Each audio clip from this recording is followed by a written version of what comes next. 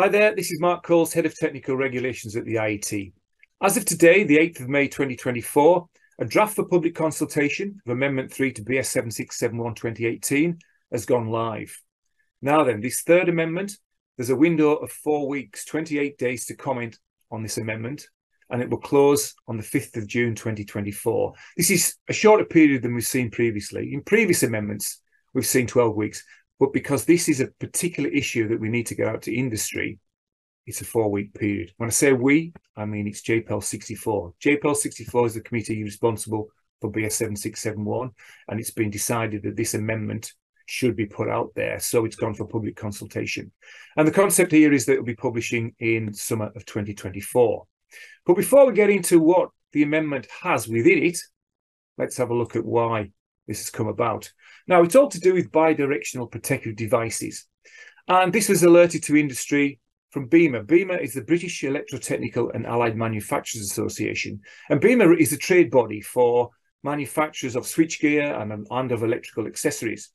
And BEMA put out a bulletin, which was when was it? It was autumn. And it was updated again in March 2024. But what they were highlighting was, where you've got power flow in two directions, which is bidirectional, the protective device in that circuit needs to be suitable for bidirectional power flow. Now, we might be familiar with the sine wave where you've got currents flowing in two directions. We're not talking about that. We're talking about a bulk of power flowing in one direction. And I'll give an example. Imagine you've charged your electric vehicle up from home and you've driven it off somewhere and you've had it recharged somewhere else and brought it home, but you could plug it into your house and charge the batteries internally. So in that case, you've got power flowing to the vehicle when you charge it, and off it goes. You charge it elsewhere, and when you bring it home, you plug it into the house, and power flows into the building. So you've got power flowing in two directions, and that's the problem. The problem is that the protective device in that circuit needs to be suitable for power flowing in two directions, bidirectional. If it's just suitable for flowing in one direction, it's unidirectional. How do you tell what the difference is? Well, the unidirectional devices are marked at their terminals, and you'll see it's got supply and load. If the device isn't marked at its terminals, then it would be bidirectional. But if there's any confusion there with the device that you've got, always go back to the manufacturer.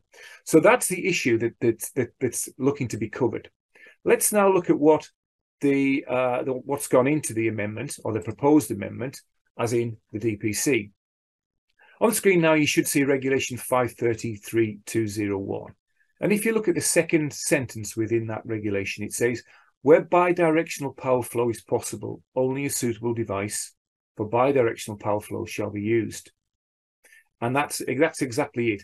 Where you've got an item of switchgear or a protective device in a circuit and bidirectional power is flowing in two directions, you need to use the right device.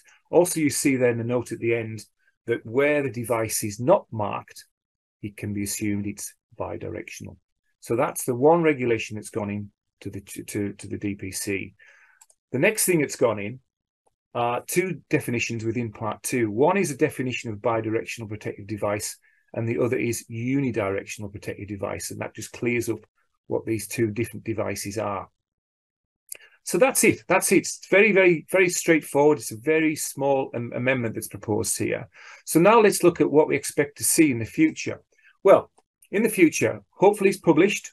We expect it to publish in the summer of 2024. And it'll be a free download from the IET's website and also from the BSI website. But slightly different to what happened at the last amendment to BS 7671. When this amendment came along, which was the Brown Book in 2022, what was stated in there was that the previous version of BS 7671 was withdrawn. In this situation, the Brown Book will remain, but it'll be supplemented by this third amendment, and together they will form the up-to-date version of BS 7671. And the instruction is that this amendment is to be used immediately. So from when it's published, from the summer of 2024, the two publications together will form the up-to-date version. And that's it. That's all I wanted to get over to you. So thanks for listening, and we'll see you out there.